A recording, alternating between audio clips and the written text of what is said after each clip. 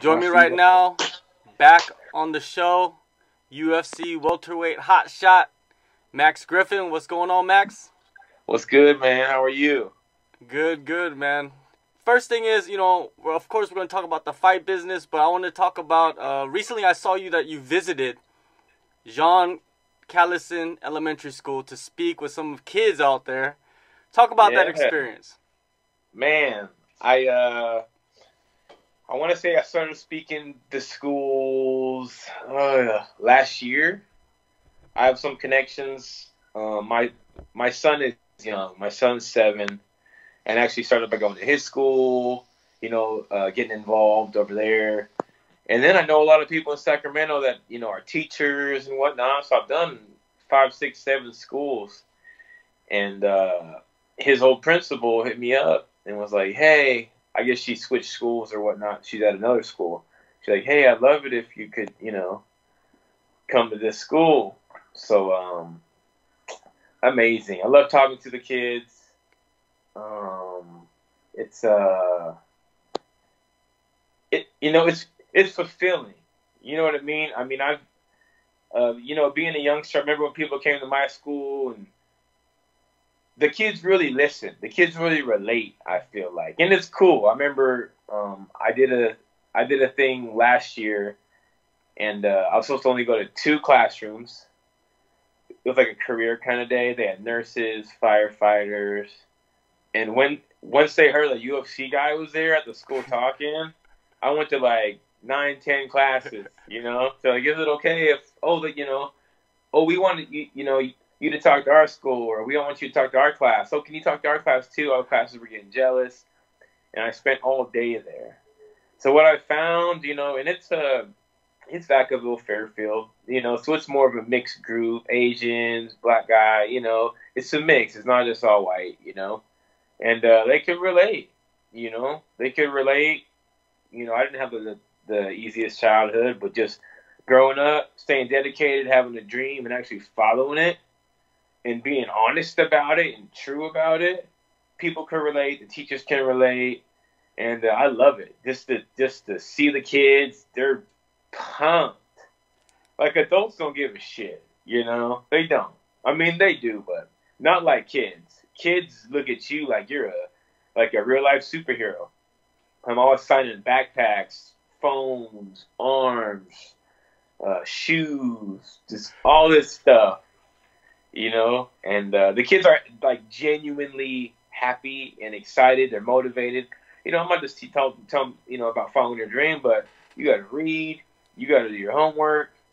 You can't be stupid. You have to get your stuff done. And it really resonates with them. And I'm going to start doing that more when I have more time. But, after fighting and that, I found that I love this shit. I love talking to the kids. And they're our future. So if I could help, and it's part of the game. I love it. Yeah, I think that you're doing a great job, man, because right now kids lack, inspiration. Kids lack good role models out there. I'm telling you, man, because they're all they're looking at is Instagram and Facebook and Twitter, terrible. And they're looking for their role models on there. We didn't have that, We had like MTV and different sports we could watch on TV.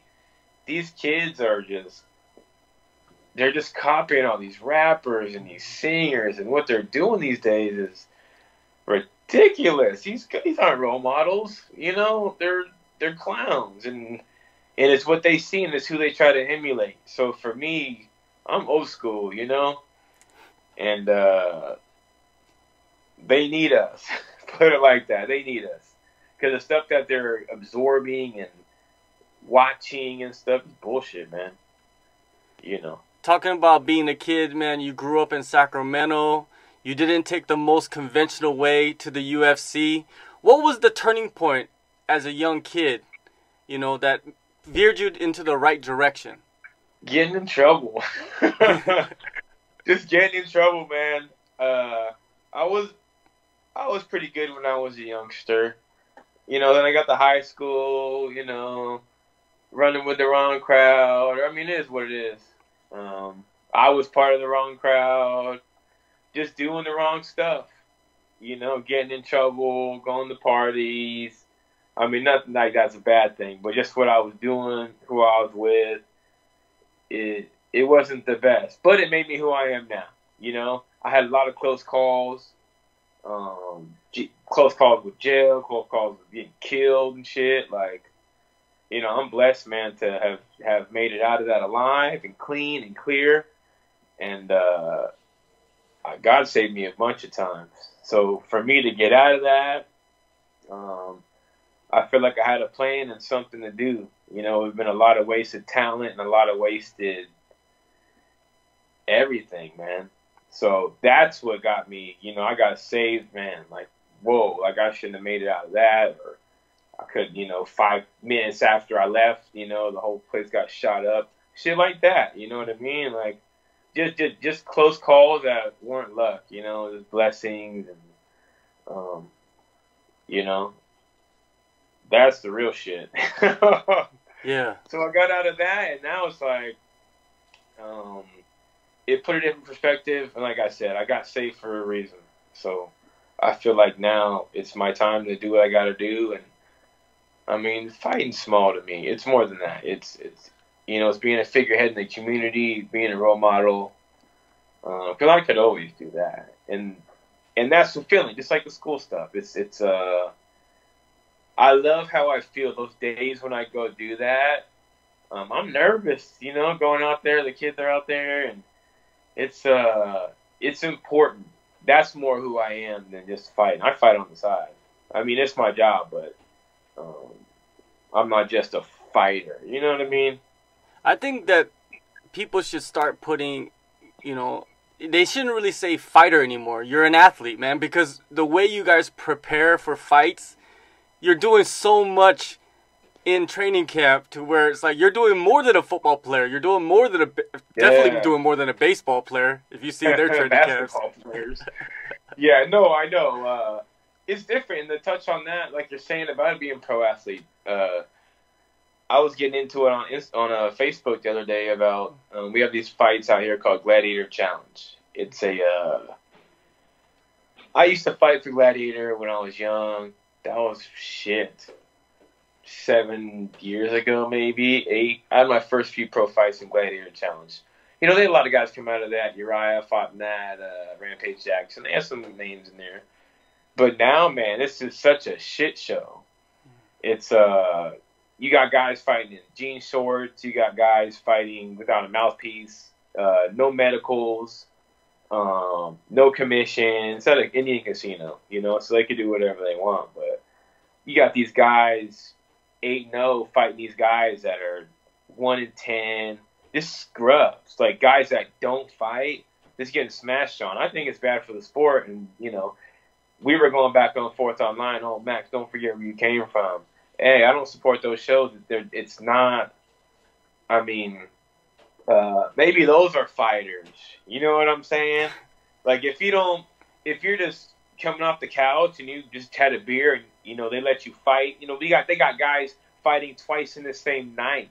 Believe it or not, twice in the same night. It's kind of like that Explode Fight series down south that there was a lot of controversy about. But yeah, those are fighters. I do feel like I'm an athlete.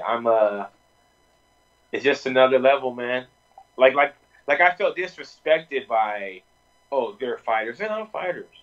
You know, some of them are, and some of them got to go through that. But to say that's who they are and that's that, I mean, it's fucked up, man. For me, like to watch these guys, they get like killed in there. I seen James Irvin a few years ago fight some fat schlub with no experience.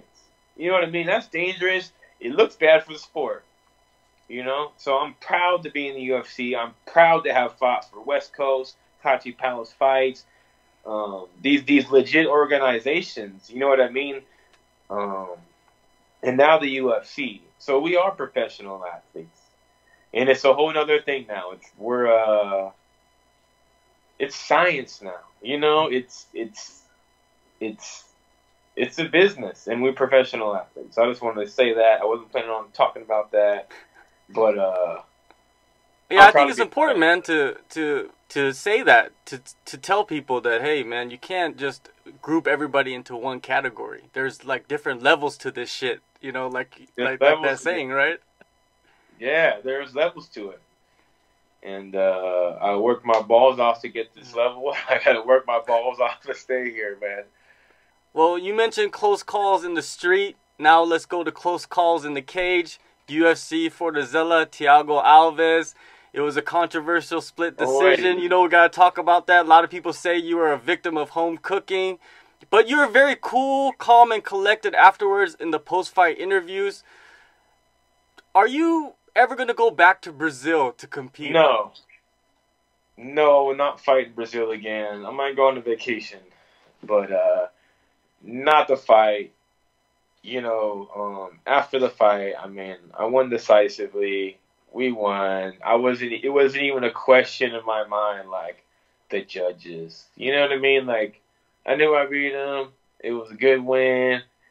Even when they said, whatever, 29-28 Alves, like, I still didn't even care. I still knew I won. You know what I mean? Like, during that process of 29-28 Griffin, you know, like I didn't even think they were going to give it to him. There was not 1% of me that was like, oh, he might get it. No, it was none of that. It was, let's do it. Come on, baby. You know, and then it was like, nigga, what? Oh, my God. He backstage said he didn't do enough. His coach, Mike Brown, everyone backstage, all the staff of the UFC. Oh, my God, I feel so bad. Everyone was fucking, I'm so sorry. I talked to everyone, all the executives, Mick Maynard, Sean Shelby. Everyone's like, yeah, you won that. You know, everyone. So it's like, you know, I just really, it's unfortunate. But I told them I'm not fighting Brazil again. They're like, I don't blame you. You know, they all said that, you know. And I know I won. He knows I won. Everyone knows I won. But for me, you know, it's L on my record. I didn't get my win bonus, so that pissed me off. You can't leave it to the judges, though, you know. So now everyone has to be finished, and it's his business. It's I mean, if you can't win, and then you don't win, you know what I mean? So, like, now, for me, it's like, you could win, but then you don't get to win. I'm not okay with that. So I can't leave it to the judges. You know, I can't. I just got to finish these guys, no matter who it is.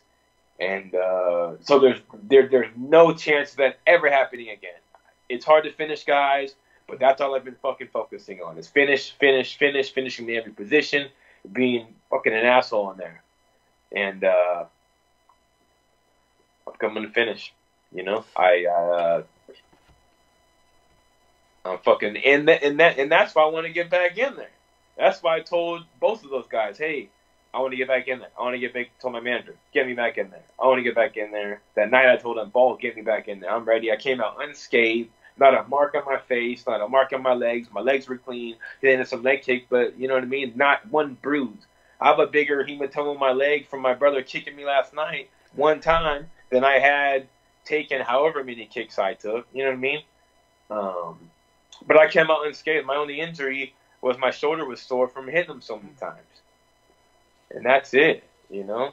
So, and if you saw the fight, and you saw after the pictures and the videos, and it's a shame, man. It's kind of corrupt. It's corrupt, though. I would say it's real political. You know, I looked up videos and all the highlights for him, like, throwing on me, like, nothing about him getting, you know, outstruck. You know, I had the highest strike differential, significant strikes. Hit him 100 and so odd times, significant strikes. None of the 4 takedowns, the 3 minutes, 17 seconds of control I had on top of him in the third round. It's like none of that was there. If you look back now, it's like, oh, it didn't even happen. So it pissed me off. It pisses me off right now. So I got to go out there and fucking kill whoever's in front of me. And the lucky guy is Zelim. So I'm looking forward. Well, at what point does the UFC need to step in? I think that this is becoming a problem now because it's guys' careers are on the line, you know? Like, what if that was, like, your third loss in a row or something like that, you know? Yeah, it's a shame, you know what I mean? So for me, it's like, I don't know what they could do. I know they flew in a judge, and that's the judge that called for me. The other two judges were Brazilian. So the guy from England, scored the fight correct. I don't know. Maybe they should always find the judges. You know what I mean? Maybe they shouldn't have judges from the hometown. I think that might be something they could do. Non-partial judges, because it happens. It happens a lot. And it's his last fight. They wanted to give him the win, supposedly, but it's a shame. I mean, you can't even score those rounds. You can look at the numbers per round. Yeah, I let him get back in the fight in the second round. The crowd was behind him. But if you really watch what happened, and if you count the strikes, he landed one more strike than me.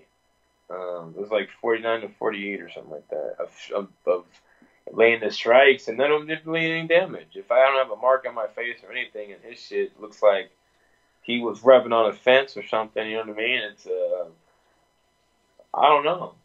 And then the third round, I got 4 takedowns, and all this shit outstruck him. So it's like, there's not any way you could shape it or cut it or chop it up that he won. Period. There's not. Stats, damage, time control. I mean, there's not. People are like, why don't you see how he won? He didn't win. He didn't. They did me dirty. Period. And that's the truth of it. Well, you got that fire right now because, 2 months later, you're going to go back into the cage with that fire. And it seems like you're ready right now to get in there and take on your next opponent. The UFC seems like they wanted to get you back in. They wanted to kind of reward you for getting, screwed in Brazil, right? No, I've always fought like five months apart, it feels like. 5 months, you're waiting, you're like, shit, when am I going to fight? I have to feel it in my bones. I got a fight coming soon. Then you got to wait and hit them up. And I usually fight twice a year, man. Maybe. You know what I mean? There's so many guys on the roster. But this is like a month and a half. I fought February 2nd. February, March, April. Month and a half. I don't know. I loved it, though, man. I'm still in shape. I was in shape the whole time. Unscathed. I've been training the whole time. Didn't take any time off. So instead of this yo-yo thing we fighters do, you fight and then you chill, you train, your weight fluctuates. Then you're like spending half the camp getting back in shape, and you're 3 months out, you get back in shape again, doing it again. But this, like, I didn't lose a beat, so it's like I'm just building my confidence. I beat Thiago Alves, you know what I mean? Fucking, to me, that's confidence builder. One of the best ever. Took his best shots, tore him up, out wrestled him, out grappled him. So for me, it's a confidence thing. Like, let's fucking go, man. Let me get back in there, man. For real, it's like, let me get back in there. Well, you're getting on a big card now because that UFC 236 got 2 title fights. You going to Atlanta? Is this the first time you're heading over there? Atlanta. I'm excited. It's a striker's card. Yeah. All strikers. So it's a blessing to be on there. Big city. It's local. When they said Atlanta, I asked to be on Atlanta. And they put me on there. So, man, to be on it. And, that's local to me. Anything United States, that's local. I fought in Brazil twice, Mexico City. I've traveled. So to get on a 4-hour flight and fight in a safe city, you know what I mean? Where you can walk around and don't got to worry about getting robbed and kidnapped and shit. Like, I got my son coming for the first time. I'm excited, man. It's going to be a beautiful thing, man. And you're taking on a new guy, Zelim Imadaev, undefeated Russian boxer. I think that this is great matchmaking by the promotion also. Do you agree? I do. And I know this guy, I know this guy. I had a chance to spar with the guy, actually, wrestle him a little bit. He was at Extreme Couture in Vegas. I ran into him a few times. So, It's good, man. It's good. It's good. It's the guy I'm already kind of familiar with. How many guys have you fought that I've sparred? You know what I mean? So I know what he's doing. I know how he looks. I'm excited. He is an ass. I have no respect for him. None. Not a drip. You know, he's one of those guys that tries to hurt his training partners. I was at Extreme Couture. Everyone's like, "Don't spar with that guy over there." I'm like, "Fuck that guy. I don't care." And he's throwing spinning elbows, flying knees, sparring, and yeah, I'm when I got the name, I was like, I know this fucking guy, man. All right, shit, But I have no respect for the guy, and I can't wait to put my hands on him.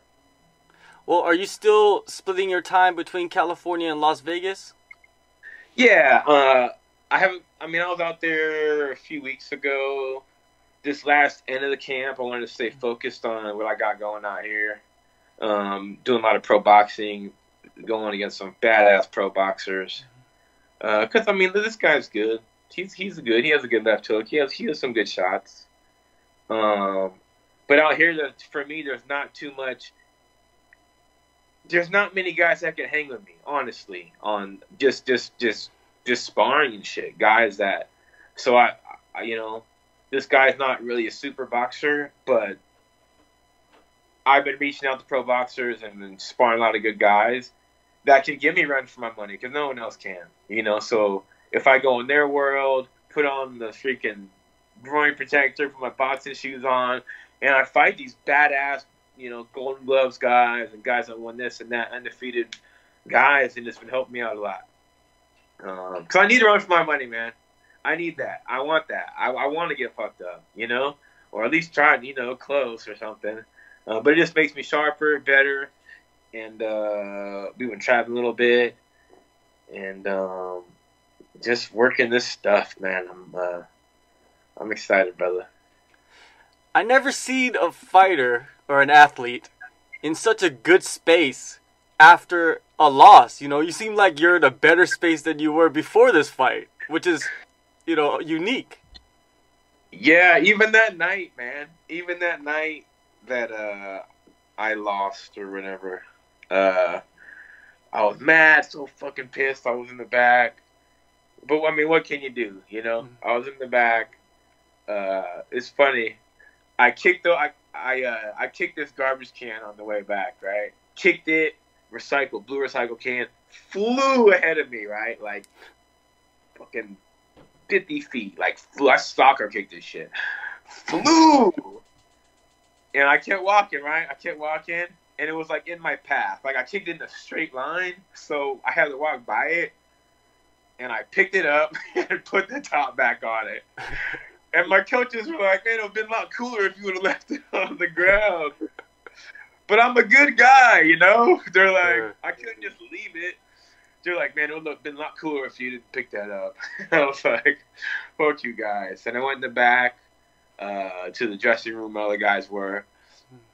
I picked up a white pool chair, like, at the apartment complexes. Picked that shit up. Slammed it on the ground. That shit exploded. Millions of pieces. And everyone's like, fuck, man, yeah, you got robbed, man. You won. That shit went in the back. And that was it. Once I broke that chair, it was like... And then Thiago was so cool, man. Mm-hmm. It's like they didn't want me to even go in there to talk to him. They're like trying to hold me back and shit. Like, no, let me fucking go talk to him. I went back there. He's so humble, so gracious. Such a warrior, man. He's such a good person, good people. And it's good to fight people like that. Legend of the sport. I see why he's a legend of the sport, why he has so many fans. It was an honor to fight him. And he, he's not the judge. People are like, you been cool with Thiago? Thiago's not the judge. He knows he didn't win. You know what I mean? And we talked. He's a man. And he told me what he told me. And what can he do? You know what I mean? Like, he got paid. You know what I mean? It's like he didn't do shit for the judges. He's not the judge. So people are telling me, oh, you're cool with Thiago? Like, yeah. Like, something you wouldn't understand. For you to even be telling me, like, I should be sideways with Thiago because I got a bunk decision, he was so gracious in the back. He's good people, man. I always have respect for him. That was one of my favorite fights ever, man. Just being in there with him, I remember just being in there with Thiago, busting him up, looking at him like this Thiago was in here, you know. It's just a dream, man. And you know, it is what it is. Keep moving, keep pushing. Yeah, I mean, I know what I did as a man. I know what I did. You know, definitely. It's good. Well, the last time we talked, man, we talked about the welterweight division. Now it's on his head. You know, Kamaru Usman is the champ now. Last time we talked, Tyron Woodley was the champ. Smashed Woodley. Did you see that coming? I saw him coming, but not like that. Not that bad. I mean, Usman is a soldier, man. He's so focused and he's on his game, man. You know, I know he's at the Institute a lot. He's one of their guys. And him and Henry Hooft and over there at Black Zillions and all that. Like, he's good, man. And what he did to that man. Well, I mean, Woodley wasn't in the fight. I mean, you could see it in his face. He looked like he didn't want to be there the whole time. And once you're like that, and he like gave up in his head or something. He was scared. He fought scared, man. You could see it in his face. He so timid and he just got worked, man. So yeah, I was disappointed, man. I expected more out of that fight from Woodley. I was disappointed, to be honest with you. Yeah, he was in his head, man. Mm-hmm. He didn't throw. He threw like 4 strikes or something like that. Like, you can't fight like that. He knows that. Hats off to Usman. Usman fucking, that was impressive. I'm usually not like beyond impressed with guys that do shit, but that was beyond impressive. Another hot topic of the welterweight division is UFC London. Jorge Masvidal, he put on the 3-piece and a soda on Leon Edwards backstage. Do you see this getting worse as people talk trash more to guys that are not going to take trash talking lightly? I feel it. You know what I mean? And I didn't see anything wrong with it. I just, you shouldn't have been talking shit, I'm one of those guys, I would do it, but I don't want to get in trouble. You know what I mean? And I think maybe it's in London. They don't give a shit. You could fight in London. I think they have a rule where you could, like, fight in the streets or something in London, like mutual combat or something. I don't know if I'm right. But I think they have some kind of thing where you could fight, like, just man-to-man fight. Like it's okay. Like, because they don't have weapons and shit out there. I don't think you can buy guns and, But, yeah, he went out there and put the hands on him, I mean, anyway, he did the till, man. Shit. And then, yeah. It was a sick night, man. I was happy with that night. I was just shocked that he didn't get in trouble, You do that in California, United States, you're getting suspended. The commission's going to fine you out there. It's like, right? Did nothing happen, right? Yeah, nothing. Right? I mean, he just bounced right after. A suspension. Nothing happened. I was like, shit, let me fight in London. Man. All right, one last thing before I let you go. Music and sports go hand in hand. You're from the West Coast. When you're in training camp, who are some of the artists you listen to? Another fighter that I interviewed, Josh Emmett, right? He's also out there, he's Team Alpha Male. And he was dropping names. Like, can you drop some names, man? Like, who you listening to? Man, who am I listening to right now? Oh, out here. I mean, a little bit of Mozzie. Mozzie's putting it down out here, man. But I still listen to a lot of the old shit, man. I listen to Jack. The Jacket Man is my boy, man. I love his music, even in his death, man. But that's about it. Mozzie, Jacka, Um, right now, it's actually I'm not listening to a lot of ATL shit right now. I'm trying to figure out what I'm gonna walk out to, man. For this last few weeks, I'm gonna put something out that's gonna get the ATL crowd pumped and on my back, man. Get that crowd behind me. You know what I mean? So I'm trying to find something, some old school Ti shit, or something that's just gonna get that crowd pumping. Because ATL is known for they have so many rappers, so many new rappers, you know, feature Migos and that. But I'm talking like young Jeezy, Ti, Luda, that old shit, Lil Jon, the East Side Boys. Um, I've been honestly listening to a shit ton of that, trying to figure out what I'm gonna put on to get that crowd jumping, because that shit's gonna be packed, and them ATL boys know how to get down. They know how to dress. They know how to show out. They're gonna be suited and booted out there.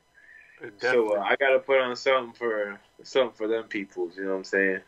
Yeah, the catalog is long, for ATL, so I don't think you have a problem picking a song from those artists that you just mentioned.